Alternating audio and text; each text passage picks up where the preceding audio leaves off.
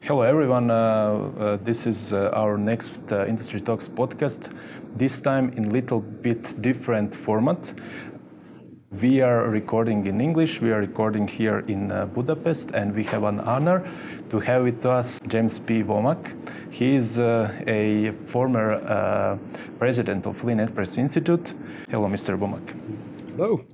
It's really good to have you here, and thank you for taking the time. This morning we have listened to your talk on Lean and how the Lean was named. And you mentioned the fragile, that this name was like in conversation about Lean. What did you mean when you mentioned that there was a fragile and it was connected with people? And how does this now connect to Lean management?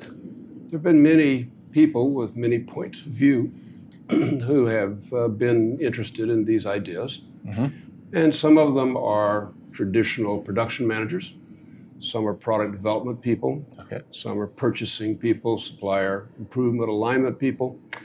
And in the history of Lean, the HR people were actually quite important. If you go to Toyota in Japan, you say, what's the most important department? And they will say, oh, it's HR. You say, really? This is a manufacturing company? And they say, yes, we have a plan for every person. HR develops that plan for every person.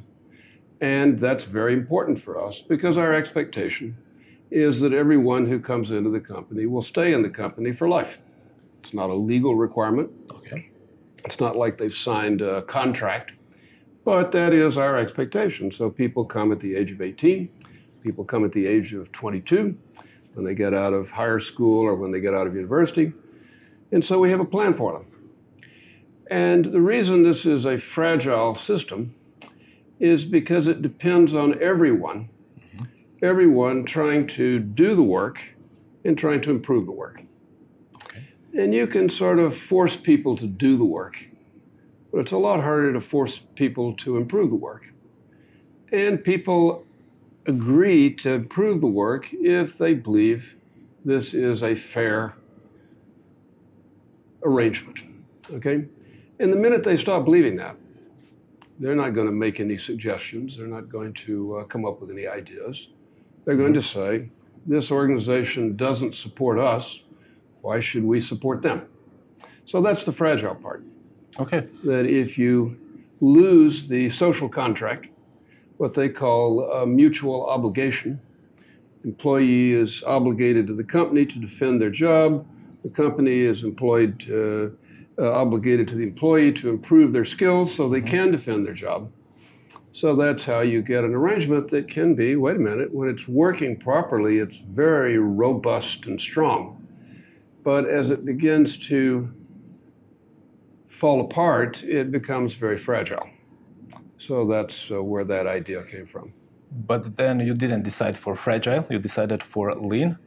And most of people consider when we talk about Lean, we talk about less inventory, less capital, less everything. Was that it? Does it really mean less everything, or there's something more behind that? Well, consistent with the obligation to people, Lean enterprises really need to grow because they're trying to keep their people. And they need to increase the amount of value they're creating in a world where there's a lot of open competition. They need to be doing better all the time. So therefore, you do have a need for every person to do better and to engage them in doing better and to give them the knowledge and information they need. And that means creating more value. Here's a package of value for the customer. And only customers define value. We would like to provide that value with less and less effort and capital investment and lead time and so forth, and waste and so forth. But if we do that, we can defend the jobs of the people because the people are going to become steadily more productive. That doesn't mean working faster, working harder. It means less waste and more value. So that's why it can work, but it does require a commitment. Okay. One of the things that's happened around the world over the last 20 or 25 years when we've had lots of open trade is that managers everywhere have tried to figure out how to get people who will work for less by going to all kinds of faraway countries, but also people in a relatively open world say, gosh, I think I'll go somewhere else where I can do better. Yep. So therefore, you go to Germany.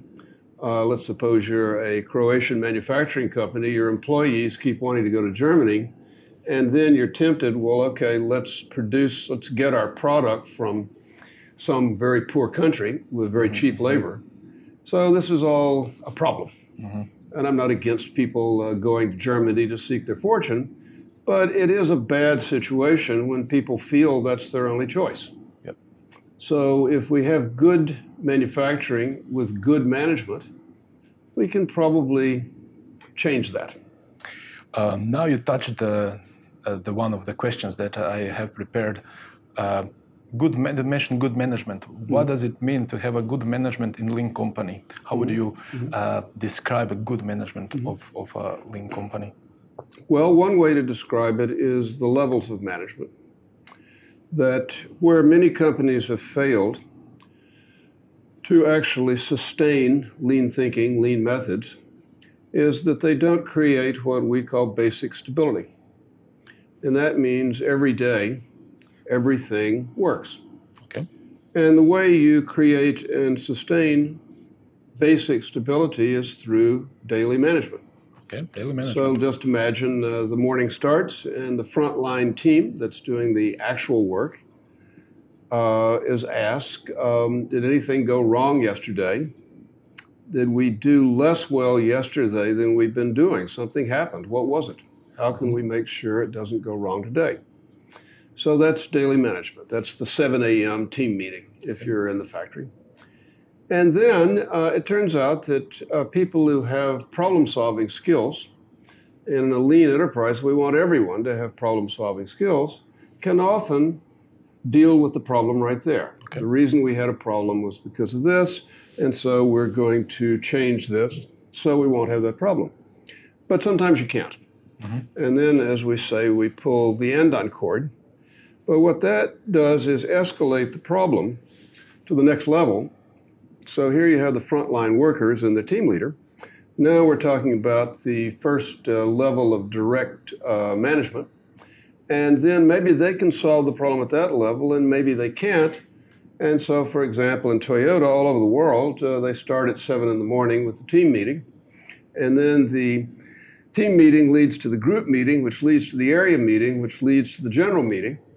And by you get to, let's say, 9 o'clock in the morning, well, the general manager knows here are the problems that no one could solve at a lower level. Okay. As Toyota says, every problem has its correct level for solution. Every problem. Many problems can be solved here. Now, lots of companies that decided to delegate problem solving to the operational excellence team, or the quality team, or the industrial engineering team, or whatever, in fact can't solve problems at that front line because the workers don't have any skills.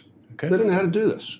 All they know is if something goes wrong, you pull the cord, and eventually somebody comes and does something, maybe. Okay.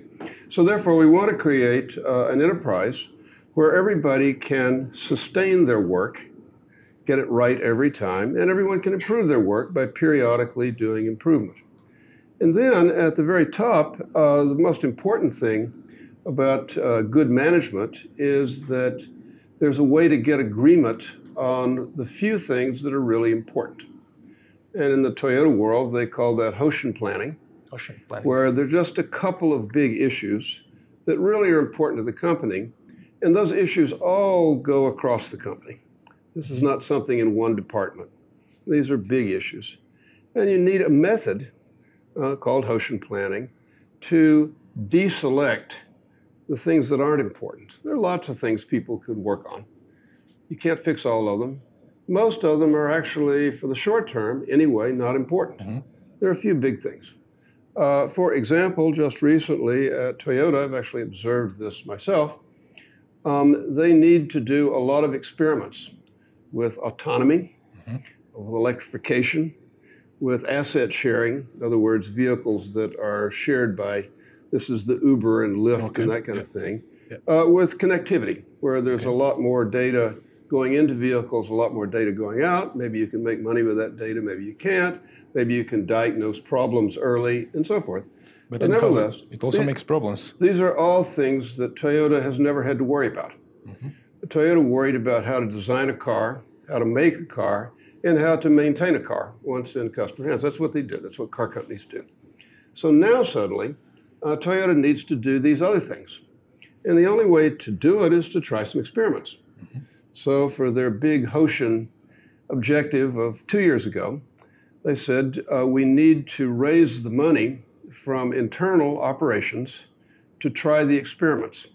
We need, because we don't want to borrow. We've learned in the past borrowing is bad.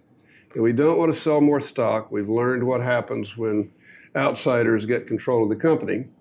So therefore, with our own means, and that means we have to improve lots of activities and take waste out, which produces cash, which then permits them to do these things they need to do. So that's, in our view, good management is multi-level, frontline daily management, higher level, problem solving, but also some improvement activities, and then top level, what's important. Okay, so in this sense, good management, it seems like there are some KPIs then you follow when you, for example, start lean improvement initiatives and when you drive those improvement initiatives. Like in car, you have velocity on your dashboard or you have motor temperature. What would be, from your experience, what would be those KPIs that companies should look at the very beginning so they know they're driving in the right direction? So starting maybe from the general management and then moving it down. It's very simple. What's your problem? Okay. Maybe your company has a quality problem. People are not buying the product because it doesn't work very well. Maybe your company has a lead time problem. That you could do it, but somebody else gets there before you. Maybe your company has a cost problem.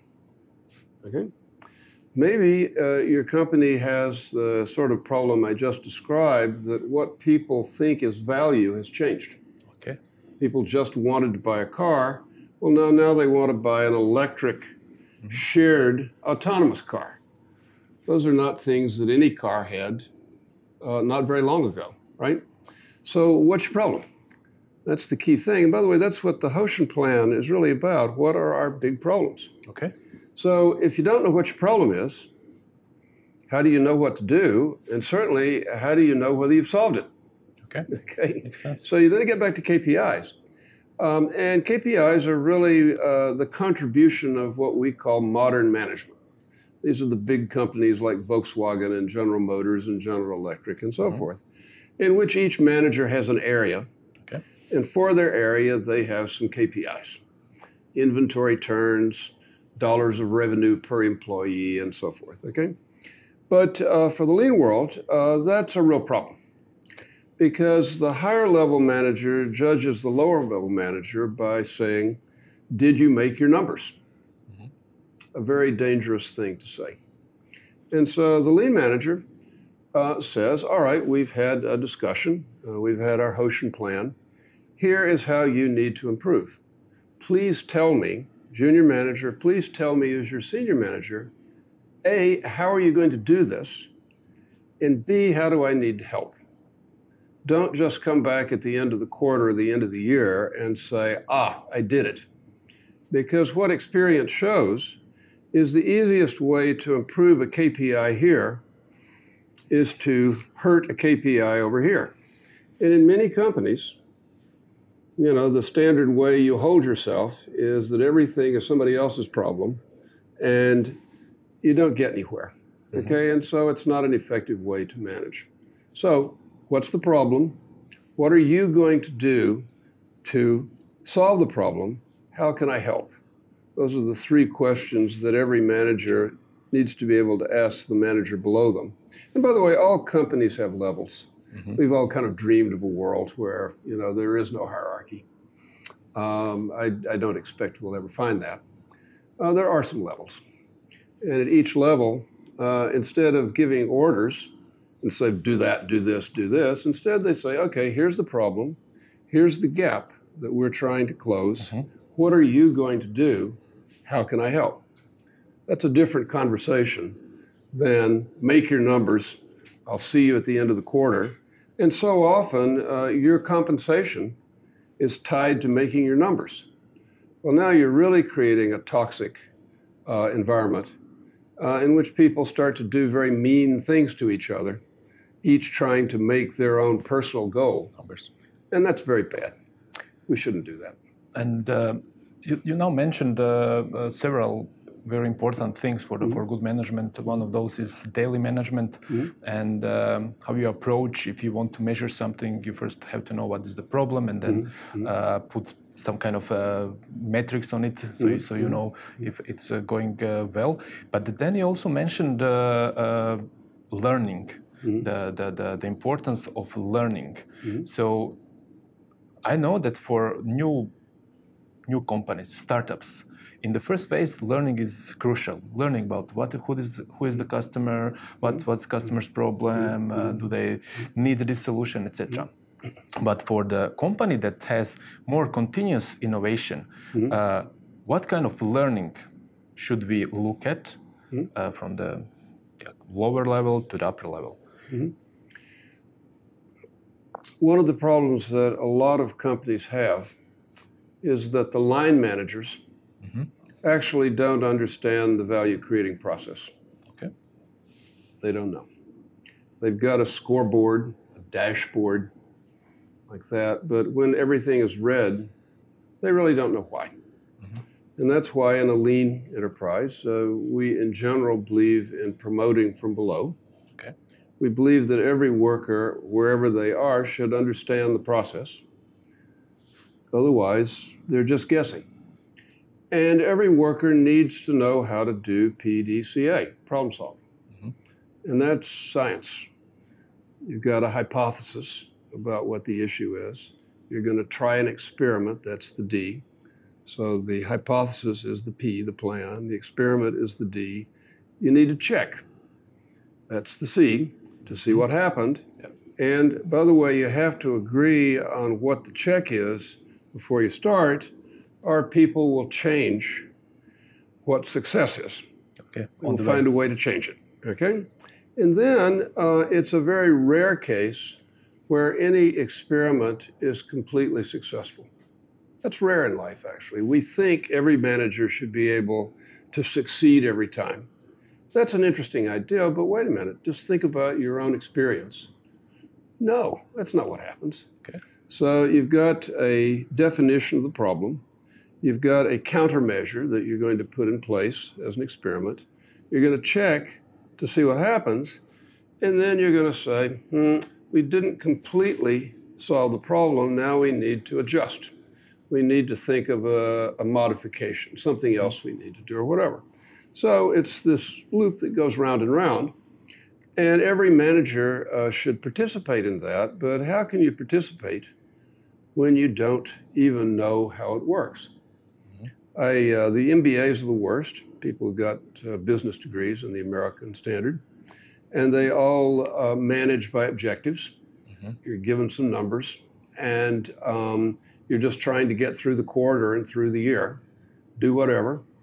And I've walked with many of those managers through the activity they're managing. And I say, gee, tell me how this works. Say, well, we've got experts who know about that. Really, do you? Where are they? Well, they're over in the whatever. I see, they're not here right now. No. Okay, so how do you think it works? And then it turns out they can't tell you.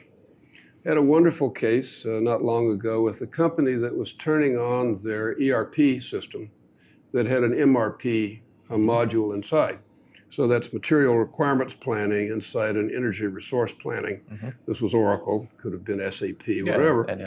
And they turned it on, and guess what? They lose visibility on orders and on parts. So I happened to be there that day and went to the meeting. Now this is a top-level problem with the head of the company and all of the department heads. And I just sat in the back. And it became very embarrassing. And finally, after a while, I just had to get up and leave. It turned out there was not a single person, including the head of IT, who actually understood the logic driving the ERP, the MRP inside the ERP. So they were going to take action to fix this. Nobody knows what the problem is. And I thought, oh my gosh, these poor guys, this is so bad, I just got to get up and leave. It's so awkward for me to be here when these very highly paid, very smart, MBA, quick study people have no idea what the problem is. So I just got up and went out and shut the door and walked away. And I was just there to be an observer for something totally different when this happened to happen. But I was really struck by how you could have very smart people. They would do very well on a test with lots of education. They were highly educated. No knowledge of how things actually worked, and the feeling, the honest belief that they could fix a problem that they didn't understand. So then they're having a big, however, shouting match over what the right thing to do is. And who wins there is just whatever the most powerful person is. Okay. We will do, whatever the big gorilla says we should do. No way to run a company. Okay, and in these situations, normally in companies, is this kind of situation.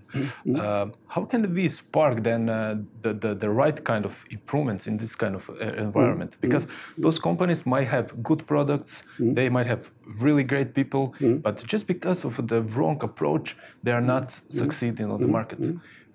Well, you have to actually change how you behave. You can't just talk about it. You have to say, well, you, Mr. Manager, this is your area. Please go take some time to understand your process and be honest. You don't understand it. You're going to have to talk with a lot of people about what's really happening here. And by the way, the people down below may not tell you the truth because what life has taught them is always cover up problems because problems you're blamed for. So you go out and you take a look and they say, oh, everything's doing fine here. Say, really? Well, then what's happening here? Oh, well, this is not normal. This just happened this morning. It's not normal. Say, oh, really? Okay. Well, if I come back tomorrow, well, then this won't be happening. Well, not tomorrow. We've got another situation, but maybe next week. Well, that tells you right there. Come on. This is what's normal. I always say that I am a probability warp. That whenever I take a company, walk in a company, there are all of these abnormal things happening. And so I say, well, I can see the solution, and that's to get me out of here. That's right. Because apparently when I'm not here, none of these bad things happen. So I should just leave. And I say, you're making a joke, aren't you? I say, well, yes, but it's true. So it's important that then managers go and understand the principles. Yes. So there is this concept of Gemba walk that you were mentioning about. Is there some specific steps that you take when you start with Gemba walks practices? Not when you're like used to do the Gemba walks, but at the very beginning, what should those people that still are not aware of Gemba walks, it would be their first. How should I approach this Gemba walk? Yeah. Well, let me take an example from yesterday. I went to a company that makes something. It's a manufacturing company. I have no idea how it works. I don't understand the technology. But I said, why don't we start with the customer end, and tell me how the schedule is developed, the production schedule. I said, well, that's done in scheduling. Say, okay, could we get someone from scheduling? Okay, well, find someone to schedule. I say, so how is the schedule developed? Well, it turns out that's quite an interesting discussion because the schedule is not developed in relation to what the manufacturing can actually do, but not what the customer wants, but what the sales program calls for. Okay. And this was a company that does a lot of promotions, a lot of discount and so forth. So they are themselves causing variation in the schedule. It turned out that customer demand is actually very smooth, but they managed to do that. And wait a minute, from the standpoint of sales, operations should change how they do things so they can deal with crazy variation. Okay, and of course I'm the lean guy, and I'm trying to look at the whole thing. I said, well, now, wait a minute. What's the right thing for the customer and the company? By the way, great question to ask. What's the right thing for the customer? And what's the right thing for the company? Not what's the right thing for sales, or what's the right thing for production. Because each of you, when I say that, says, okay, we should have one SKU with no variation forever. That's what operations says. And sales says, no, we need a new SKU for each customer, and we need to be able to introduce it instantly. So, well, no, wait a minute. One SKU forever, a new SKU for every customer. This can't possibly, you can't live together. So what are we going to do? Well, maybe we should ask the customer what they really want rather than what you say they want. So that's the beginning of the gimbal walk, is always to start with the customer, go backwards, and say, well, now, what are your problems? Now, when I do that, and I've been doing this for 40 years, I'm almost always looking at something that I do not myself understand. And that's actually good. And so my job is to say, well, now, wait a minute. What's the problem here? Well, wait a minute. You're not agreeing on what the problem is. Could we discuss why you're not agreeing on what the problem is? Now, oddly, I'm the guy who can ask that question. When the company has agreed, this department, we don't talk about this. Okay? We just mess about with it. So I don't know anything. That's very important for me not to have the answer, but I can help people figure out the question. So is it the person then, for example, the CEO going to the shop floor, should he just ask the questions like you and not trying to come up with the answers? Well, what CEOs feel comfortable doing is giving answers. Yeah, sure. Typically an answer that some consultant has suggested to them that they don't understand, but that was a very expensive, fancy consultant, and that consultant said everybody else is doing this, so we should do this. That's terrible. Okay. That's worse than worthless. So as a matter of my practice, I'm sort of standing in for the CEO who really doesn't know what to do. And often I have that person come with me. And they want to give the answer. They really do. The whole idea here is that because you're up here and you've had lots of experience and you've had lots of education, you must know what to do.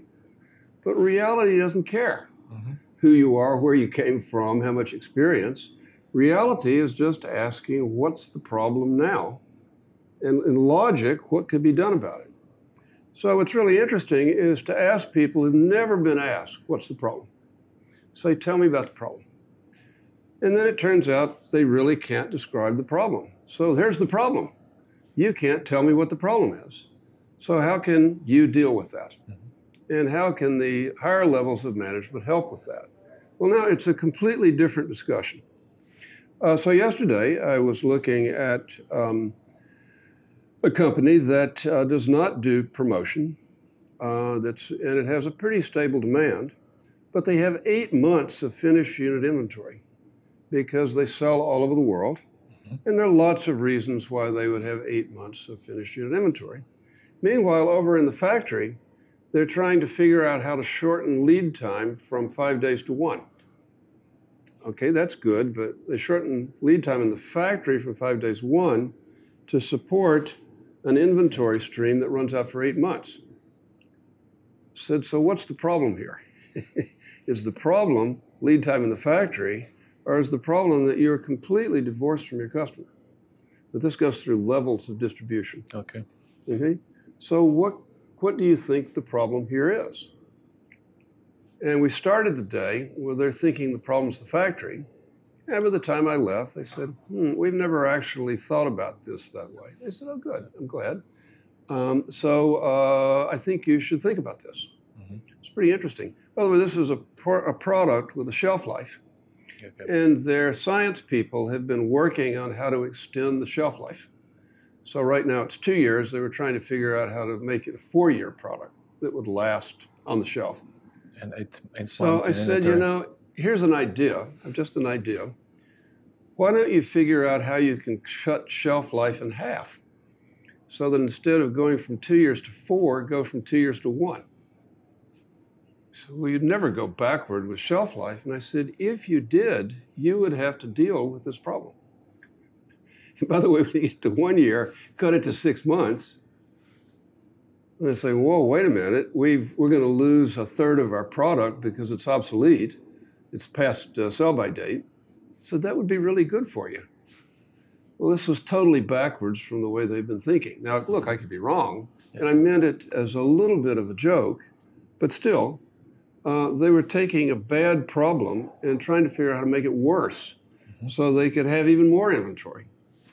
By the way, aside on inventory, that we've been living in a world of very cheap money all over the world for the last 15 years. And I think we're now moving to a world where money costs money. It gives you a very different mindset. The reason Toyota way back when, in 1950s, was so intent on shortening lead time and reducing inventory was because money was very expensive in Japan after the war, and they didn't have any money. And so they were desperately trying to put velocity into the system as an alternative to having to borrow. Okay? So I think that may be a world that we're coming back to. I think that would be a good thing for the world myself, if money were expensive rather than cheap. It's like you reduce the sell-by date from 4 years to 2. Forces you to really think about all the waste in the system, which we've had a little bit of a, that's been forgiven for the last some years. Okay, and now that we touched the inventory or WIP, and you mentioned in one of your talks that you don't touch VIP until you touched the variation. So could you a little bit elaborate on that and how is that two connected? That's right. Well, in the early days when people talked about JIT, just in time, they thought that meant a zero inventory system. Okay. There's even a fellow who wrote a book, a wonderful guy, called Zero Inventory was the name of the book. This was 30 years ago. Just didn't understand. In the lean world, but let's say the Toyota world that I come out of, at every point in a production process, they know what the standard inventory is. Now, what do I mean by standard inventory? Well, there is a safety stock up here to protect the customer in the downstream process from incapability here. There's also a buffer stock here, which is to protect the upstream guys from variation here. That's where Hijunka comes in. And there's also a shipping stock that maybe you just ship once a day or once a week or whatever. Well, then on average, you're going to have at least a half day of shipping stock or a half week of shipping stock. That depends. And you put those together, buffer stock, safety stock, shipping stock. In the Toyota world, that's called standard inventory. And given your capability, if you're not going to improve your capability, and given your variability in demand, if you're not going to deal with that, you must have this amount of inventory to protect the customer. Okay? So now, if you want to reduce the amount of inventory, well, wait a minute, start with demand. That's where Hijunka comes in, leveling. So let's take all of that twitching out of demand and level it. And then up here, let's improve the capability of the process so that it actually produces a good result every time. Well, then you can have less safety stock, less buffer stock, and then, by the way, why don't we ship more frequently? Generally, that's good. So then our total standard inventory falls. But wait a minute, if you try to reduce the inventory without improving capability or reducing variability, best of luck. All that's going to happen is that you have out of stocks and mad customers, right? Okay. And there have been a lot of managers who got with the JIT thing and said, well, I'll just produce a decree that we need to reduce inventory by 20%.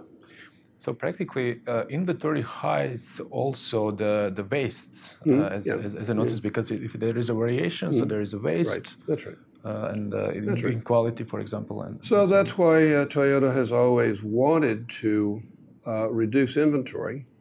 But wait a minute. First, you improve capability and reduce variability. Or else you're just going to, they always said we want to lower the water so we can see the rocks. Okay. but wait a minute, we don't want to sink the ship. Yeah. That's a heroic thing to say. But in real life, wait a minute. We say in the next year, we're going to find a way to improve capability and decrease variability so that in this year, we'll steadily reduce the standard inventory. But that's not in front of improving capability and reducing variability. That's just after. Yeah. Okay? So that's where people get confused. It's a mistake. Okay. I remember, but you said that you're a lucky man when you go in a company and then there are some extreme situations happening.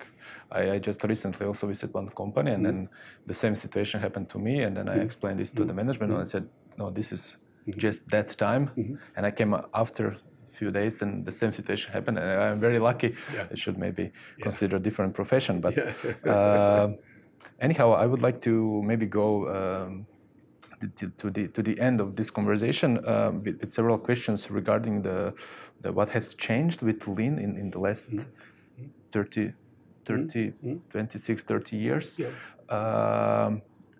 There were some principles that were defined at the very beginning in your Lean thinking book.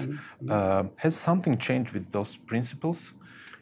No, I think that I think what has changed is that we have moved from a method of teaching that is more about teaching people to learn rather than teaching people the answer. That when Americans first encountered the Lean ideas, which was really in the 1970s, they learned it from Japanese people who had left Toyota after they had been part of the big campaign at the end of the 1960s to bring the 300 suppliers up to the level of Toyota. During the 50s and 60s, Toyota had learned an enormous amount about stability and capability, but suppliers hadn't really kept up. So at the end of the 60s, they began to grow very rapidly. That's when they had the Corolla, which was the first really competitive product all over the world. So suddenly, they need to grow. And suppliers said, well, we'll need a fortune in capital expenditure to keep up. And Toyota said, no, we will come and help you fix your process. So these were the people who had worked for Taiichi Ohno, worked for Mr. Suzumura, who was his deputy. And they went to companies and they did Kaizen to companies. They walked in. Okay, everybody stand back. We're going to go from batch and queue to continuous flow. We're going to move all the machines. We're going to do it overnight. It was very much like a war. Okay.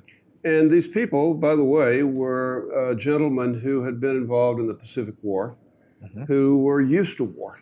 Okay. And it didn't seem so strange to them to just throw the doors open and say to the supplier, everything's going to change right now.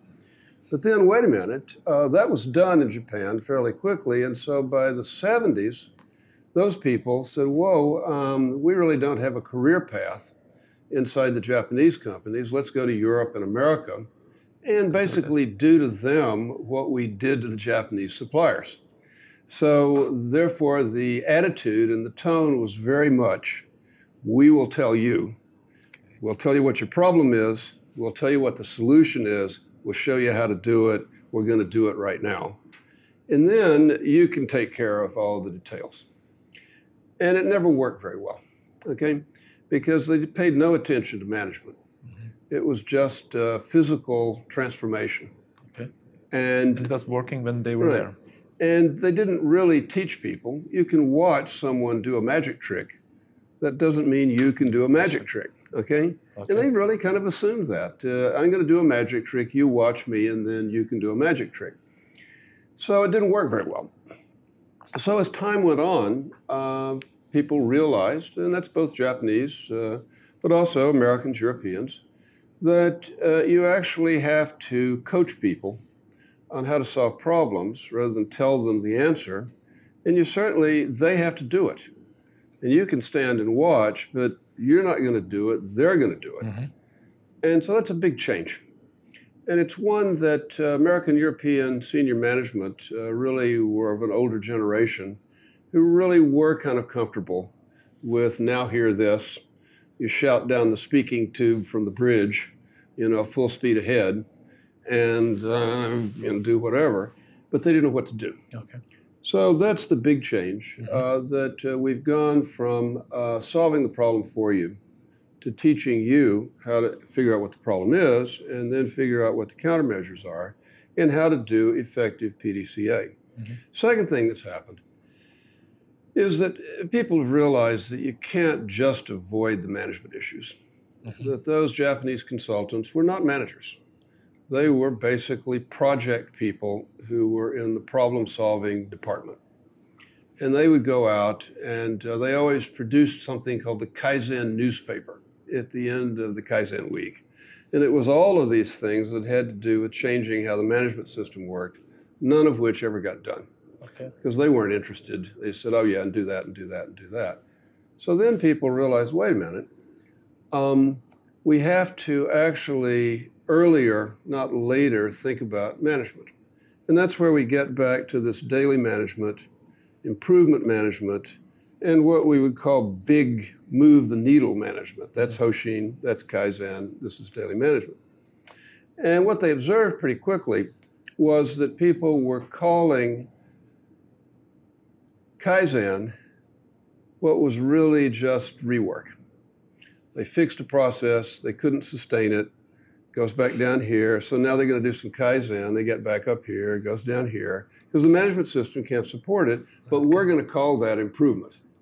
Well, actually, there's no improvement from right here, and so that's the sawtooth pattern that you would see. And by the way, generation after generation of consultant would come through, do the same experiments. I was at a company here in Budapest this week where I've been involved in a conference, which is repeating experiments that they tried 30 years ago, and they could not sustain. It's really interesting. They didn't really know that. I know the history. And this time, though, they really are thinking about management and how you have sustainable management.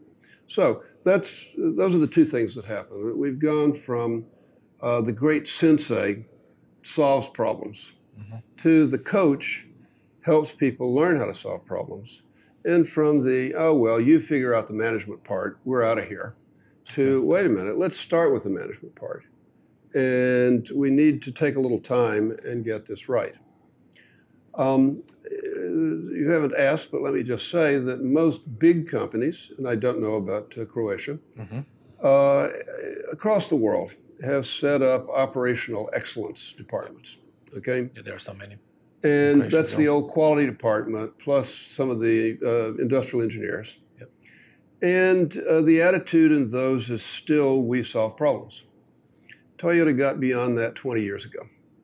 Said, you're fooling yourself. That you're going to go tell people what the problem is and tell people what the answer is. You're going to be very busy forever. And by the way, for the consultant, this is what we can call a moral hazard. Okay. You go in, you say, okay, here's your problem, here's your solution, go do it. The consultant knows perfectly well they can't sustain it and that she or he will be back in a year. It's a wonderful business, okay? And I used to observe, I've never been a consultant myself, but I observed consultants who told the company, if you do enough Kaizen, you will become a lean company. And by the way, we sell Kaizen weeks, which are very expensive, and you need to do more and more. And so I had a wonderful experience in a company walking around with the chief executive who was wondering why they had gotten no sustainable results out of weekly Kaizen for decades. And he turned to me and he said, I finally realized that Kaizen on top of chaos, which is no daily management, no stability, just sinks to the bottom. The Kaizen is heavier than chaos, and so it's like oil and water. The water goes through and the oil goes up, but we never solve any problems. What could I do instead? So there's a general awareness that these big company operational excellence teams are trying to do the wrong thing. Okay. Rather than trying to coach people on how to identify problems, how to countermeasure problems, they're solving problems. And so you call the fire department You know, call the fire department. It's on fire again. No, no, no. Call the fire marshal. I don't know what that's called in Croatia, but this is the person who inspects the building in advance, says, here are all your hazard points. We need to remove these hazards, so you never need to call the fire department. Okay, well, there are a lot of firemen out there in the lean world who want to solve the problem. There are not so many fire marshals. And wait a minute, the fire marshal has to be the line management. Consultants can't do that. Okay, because new problems are coming up all the time. That's what line managers are supposed to be doing. You don't need consultants for that. And yet we've had a world of lean consultants who've probably not done as much good as they think, and I often think aren't doing any good at all. Are there any good lean consultants? Oh, I think there are. The people that my institute works with, they're not a consulting business. But a company calls and says, gee, we want to do something. I go take a walk, we take a look. They say, well, here are things you really need to do. But actually, you don't know how to do this. And you don't know how to teach people to identify problems. You don't know how to teach people to countermeasure problems. I know some good ex-Toyota retired people, and they can help you. Okay. But by the way, we don't help. I mean, it's not anything my organization does, but here's some people, you check it out. So those people can actually do some good. The people who are still in the old game of just trying to solve your current problems, I think you could spend your money better in some other way. Okay. So, this is a really good insight. I would just ask one more question. It is regarding your talk today. You mentioned Tesla versus Toyota, and you also mentioned the company Rivian that you've been somehow connected to. So, can you elaborate what you said about the quality, Toyota and quality? You said that the Tesla is always on all ranks, very low regarding the quality, but the market valuation is like the biggest automotive company in the world. How these two connects and why so? Well, this is a classic case of technological disruption. That Elon Musk, about 2008, had a fundamental realization that battery technology had changed. And by the way, he didn't change it. Battery technology had changed. A whole lot had been learned about lithium-ion batteries, which had just much, much higher energy density than all the other batteries. So he suddenly said, oh, wait a minute. I could make an electric car that will have long range, be very fast, whereas our image of electric cars like the old EV1 at General Motors, which was slow and short-ranged, I could make an exciting vehicle, long range, and I can say this is the future. And what I'm really selling is the future. Okay. People who want to be part of the future. And who better than the people in Silicon Valley who want to be, that's a whole culture built on the future. So I said, I can sell these cars to those people, even if they don't work that well, because these are early adopters, and that's what he's done. So his production process has always been quite erratic. It's gotten better, because he's got some old-fashioned car guys working for him now. The product is, if you've driven it, is enormously exciting. Remember when I went out for the first time in a Tesla S and stepped on the pedal? You know, I said, whoa, I need one of these. I didn't get one of these, but I need one of these. But great, that's the early first mover. Okay, well, now wait a minute. The game's not over. To hear Tesla tell it, the game's over. He won. Well, no, because the traditional car companies who had what we call stranded assets, in other words, they've got all of these factories that build internal combustion engines and transmissions and all these things you just don't need.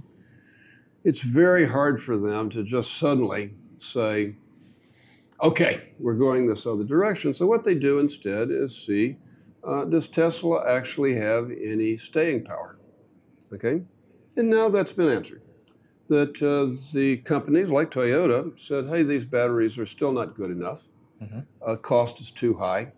Lots of operational problems. They're not that durable, have an unfortunate tendency to catch fire, and so forth. Let's wait. We'll wait for a while and see if the consumer is really going to say this is the way. So now, just in the last 2 years, all of the big car companies in the world have said, okay, we've decided this is going to happen. Because their approach is quite different from Tesla's. That they're selling, they're not trying to sell to the early adopter. They're trying to sell to the middle of the market. And so they want a product that actually works and that doesn't feel that difficult to use. Toyota is just launching its first electric vehicle. They did, 10 years ago with Tesla, build about 200 electric RAV4 vehicles using the Tesla batteries and the Tesla motors. Okay. And they did that entirely to learn about where things stood. And what they concluded was, one, we could never work with Tesla because they don't have any of our interest in stability and in capability development. But second, it's premature. It's still too expensive. There's some real risk here. These things can blow up. We need to work down the experience curve. They've been working very hard. Now they have a new vehicle, which is the first of which is the BZ4X that I just happened to have bought one, and it will be delivered to me shortly. But the premise with the BZ4X is you take all the mystery out of electric vehicles. They are not selling to the Tesla buyer. And this is a mid-range vehicle. But instead, if you read the write-ups, the people have gone out to review it, and they say, this thing seems so ordinary. You wouldn't know. It just doesn't have a gas motor. Well, that was their intent. And by the way, the fit and the finish are great. We've tested it for a while. It works. It doesn't break down. So now this is the counterattack from the old car guys who are actually pretty good at this point at delivering a product that actually works, has a reasonable price, that doesn't blow up.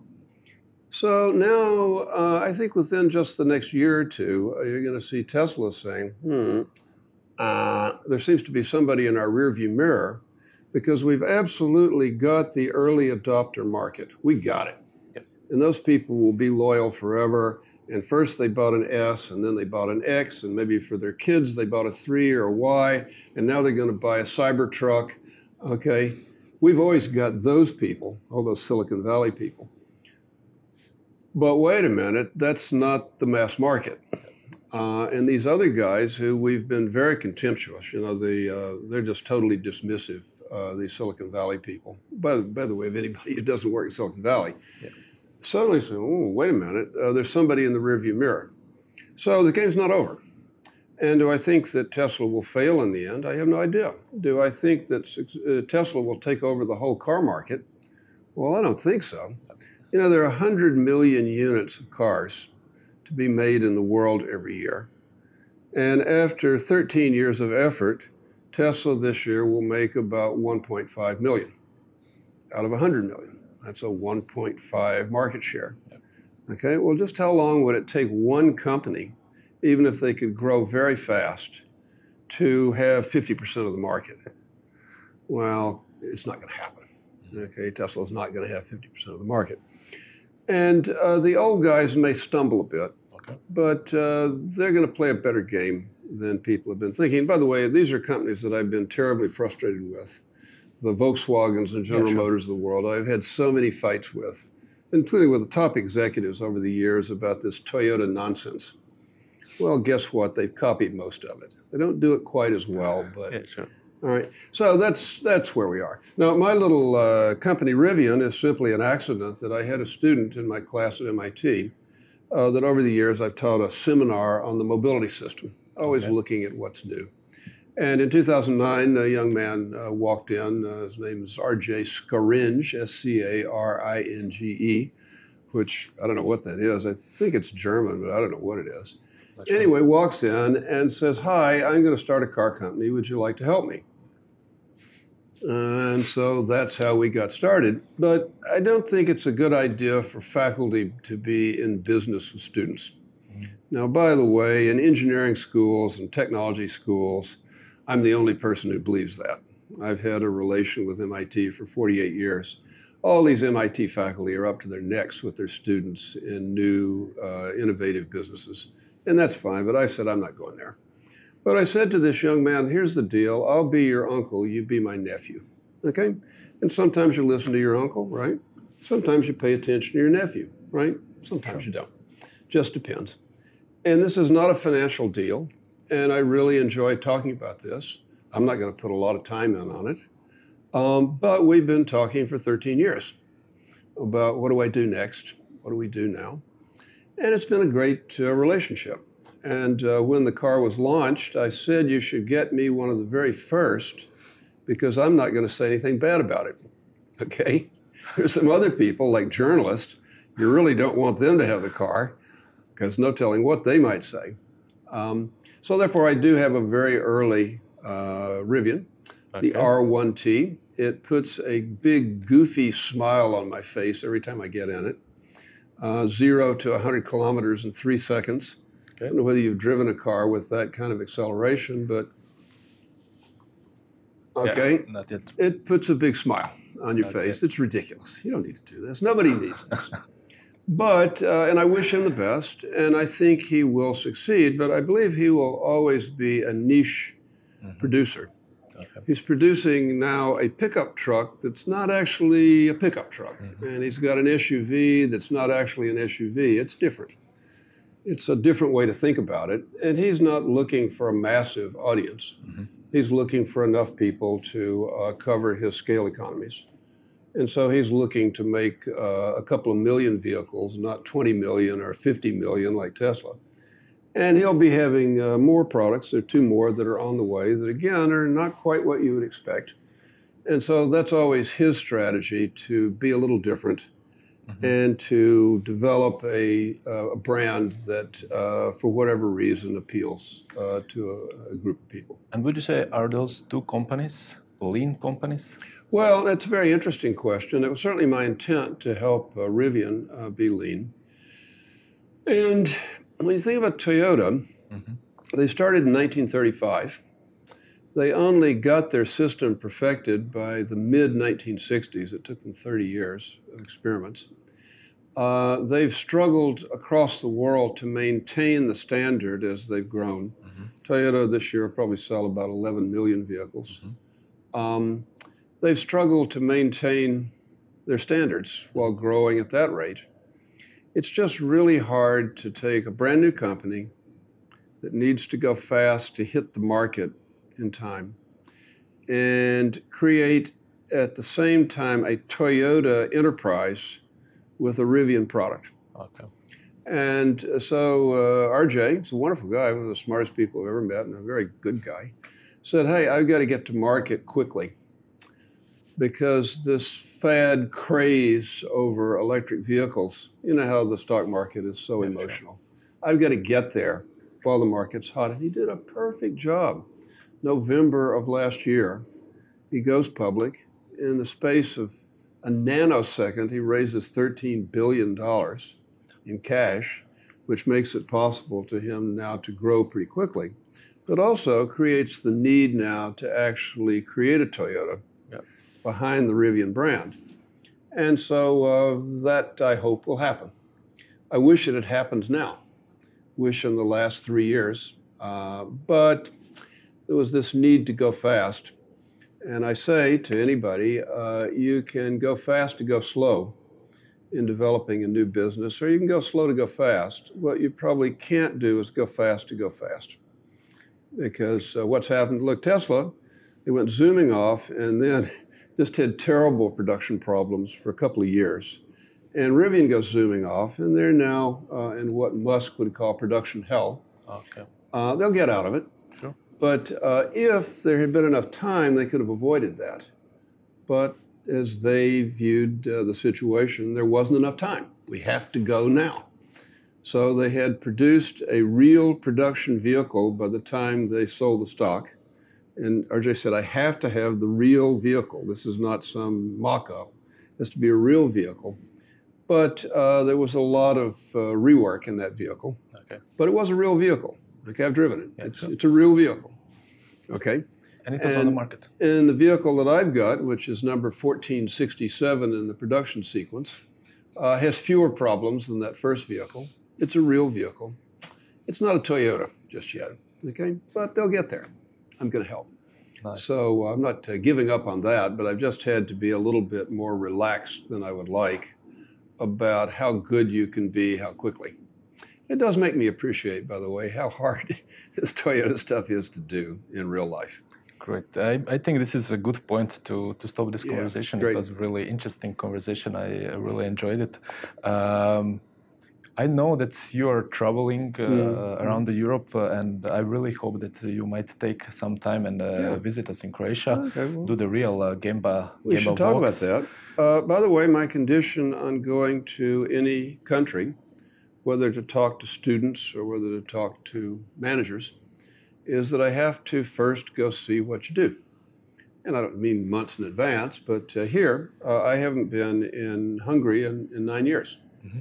So yesterday I spent 4 hours at one company and took a walk in the morning, and 4 hours at another company. And the first company, I don't have the data, but I believe this is probably the best manufacturing company in Hungary, Mm-hmm. because it's very good, quite surprisingly good. Okay. And the other company's on the way. But that, for the audience that I've been meeting with, now I know something. And I know a couple of things. I know they can do this. Okay, that's really important, because a lot of people don't believe that. So I got up in the meeting and I said, hey, look, you can do this in this country. You can be Toyota. Okay, I didn't say you can be better than Toyota. I just said you can be Toyota.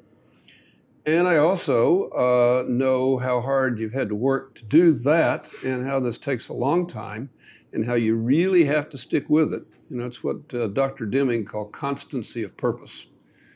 That the senior management has to have constant purpose and not be shifting all the time, and say, we're going to create a lean enterprise and it will take us 10 years, but we're going to do it. Well, any management anywhere, that's unusual. Remember, Toyota's management is completely continuous. There's never been an outsider as a manager at Toyota. They grew them from, 18 or 22 years old. That takes time. So, hey, Croatia, I haven't visited since 1969 on my motorcycle back in my youth. I'd love to come sometime. Great. But I got to see something. Yeah, sure. And by the way, you don't just want to show the worst thing or the best thing. Hey, why don't we take a look at both? Great. And then you see kind of where you stand. Yeah, I have some companies in mind, and I hope that you will have a chance and take some time to visit us in Croatia, and then we could walk the Gemba. Yeah, we'll see what we can do. Yeah, thanks you once again for this great conversation. Thank you. Great fun. Yeah. Bye for now. Thank you once again for watching our Industry Talks podcast. We do this to promote the importance of high value-added manufacturing industry. And stick with us. We are preparing some new interviews. See you.